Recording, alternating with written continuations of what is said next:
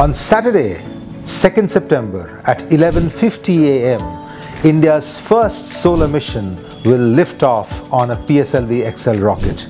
The mission is called Aditya L1. Aditya because Aditya is a name for the sun.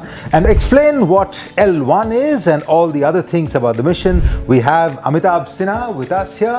Amitabh, welcome. Thank you, Monojit. So Amitabh, all of us were literally over the moon last week when Chandrayaan-3, the lander, made this perfect landing on the lunar surface. Now we have a solar mission. So really fast from the sun to the moon, to the moon to the sun. Yes, I mean, it's coming at just the right time probably, but this mission, Aditya L1 as it is called, it's been in the making for a very long time.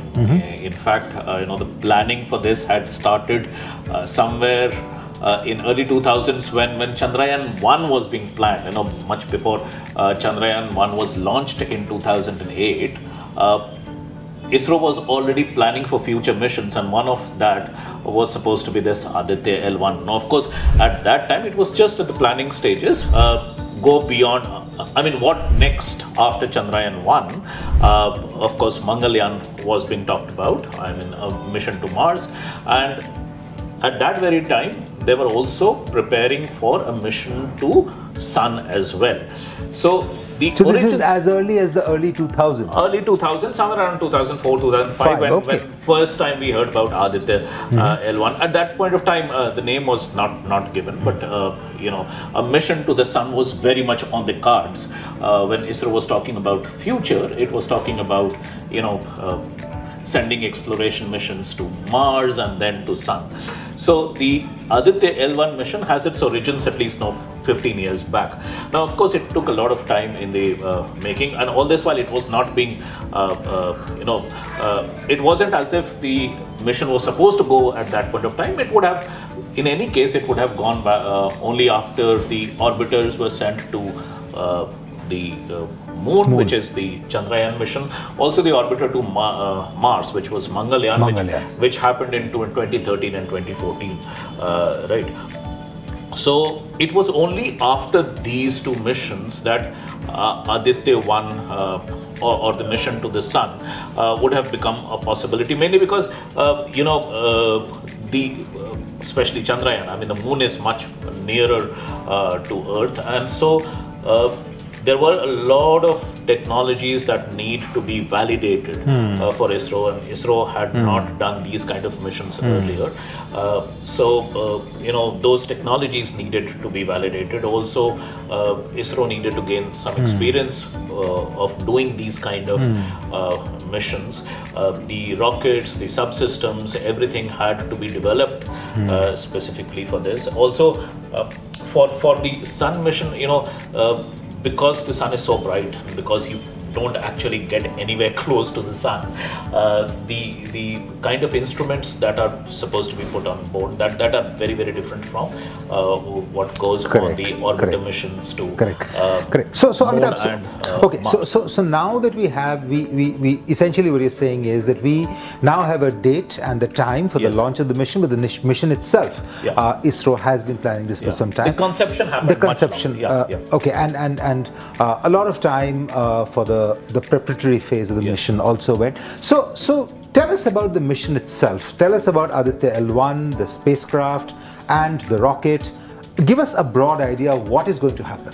So this is very, very different from what we have just seen, landing on the moon. Now, of course, you cannot land on Sun. You cannot even go anywhere close to the Sun. So obviously, you only can observe the Sun from a very great distance, actually. So this is very different from even the Mangalyaan mission, which was an orbiter mission. You actually go around Mars. So the spacecraft would be almost stationary at that place, and it will have it will make continuous observations of the Sun.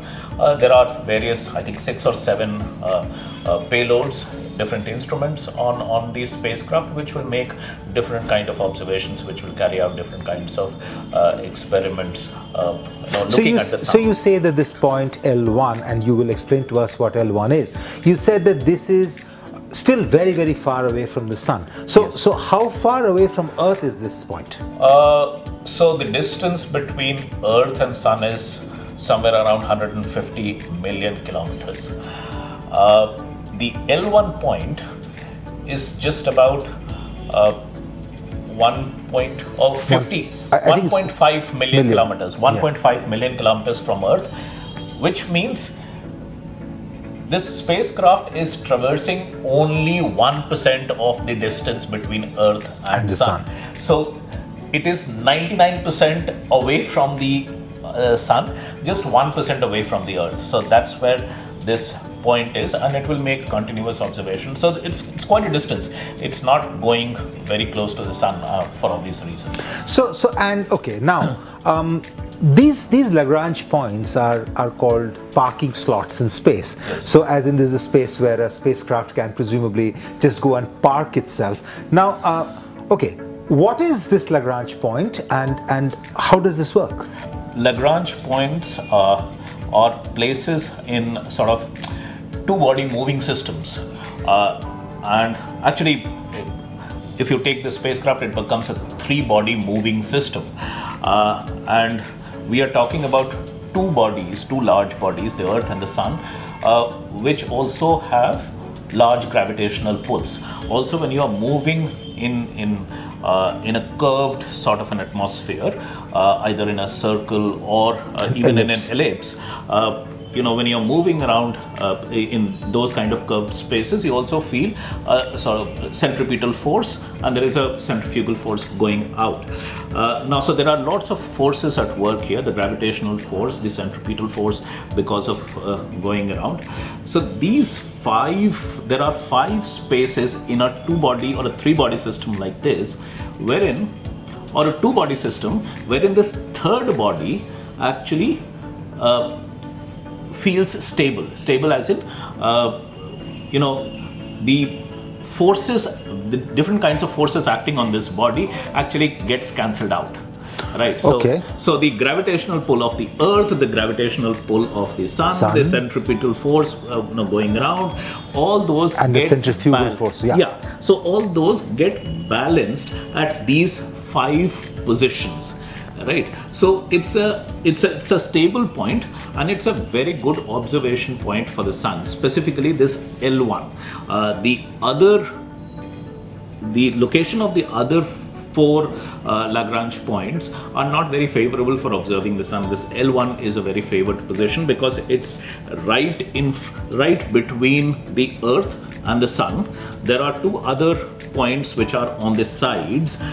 There is one behind the sun. That doesn't make much of a sense, because you won't be you have to go very far to the other side of the Sun. You won't it would be difficult to communicate with the Earth. There is one behind the Earth. Again, for obvious reasons, the Sun gets obstructed. So this L1 point, which is between the Earth and the Sun, is a very good observation point, and that's where Aditya is headed. So let me get this. There are 5 of these points in every two-body system, you're saying. So this kind of system. So this is the Lagrange point 1 of the Earth-Sun system. Yes. So there will be Lagrange points for, say, the Earth-Moon system as well. Yes, can be. Okay. So, and this is a point where the spacecraft Aditya 1 in this case, Aditya L1 in this case, when it goes and it sort of finds itself in a sort of a stationary position in relation to the other 2 bodies. Yes. So it's kind of locked in a particular point, and it's looking at the Sun from that point. Is that right? Yeah. So almost stationary. The reason I say almost stationary is because it's not stationary even with respect to these 2 bodies. It's almost stationary because it's going in an orbit. That's right, but it's locked with the 2. It's moving with these bodies, of course, but even at that L1 point, it is going around that L1 point. It's not standing still. It's moving in an orbit around that L1 point, and then moving together with these 2 bodies as they go around. So it's a very complicated sort of a trajectory. The Earth-Sun trajectory itself is very complicated, not the kind of things that we see on paper in a 2-dimensional thing. So it will have a very complicated trajectory, but the whole point is to get to a position where, number one, if all the forces are balanced, then you require very less amount of energy to just remain there. Correct. Otherwise, if you are experiencing the pull of the earth or the sun, then you would need to spend energy to just remain in that kind of position, right? So here, this place is favorable also from the point of view of the fact that you require very less energy. You don't spend any energy in being there, because that's a place which is the most stable.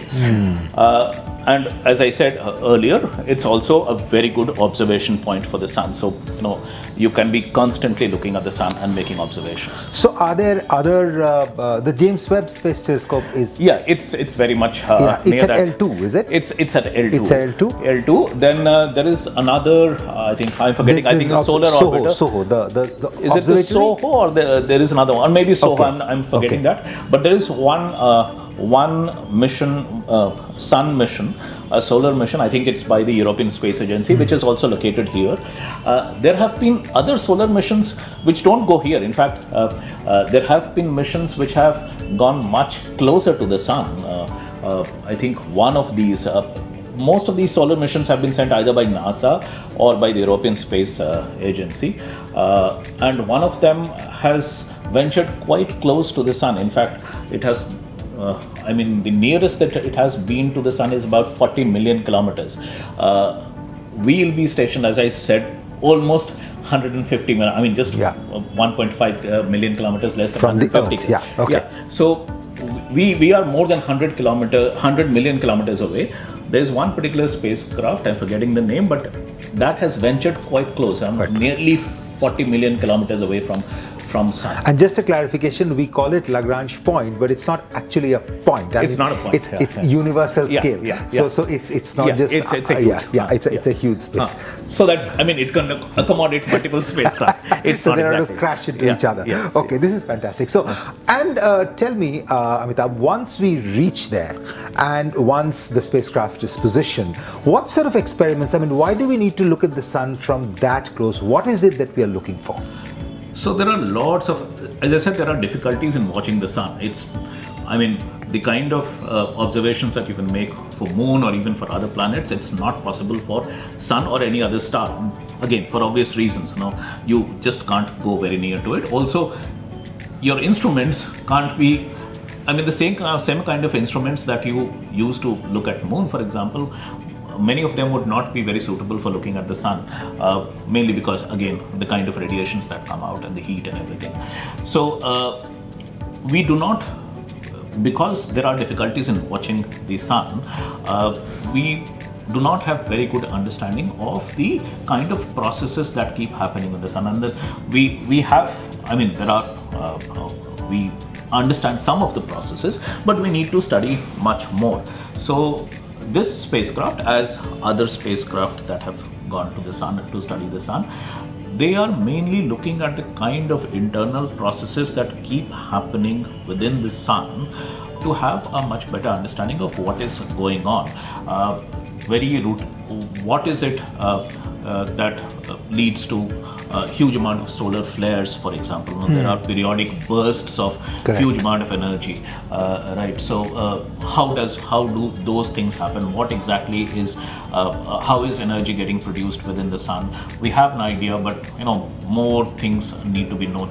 So it's basically just trying to understand the internal processes within the sun. And so there are various kinds of experiments looking at various different internal processes, for which we'll carry out different experiments using the different payloads that we have on Aditya.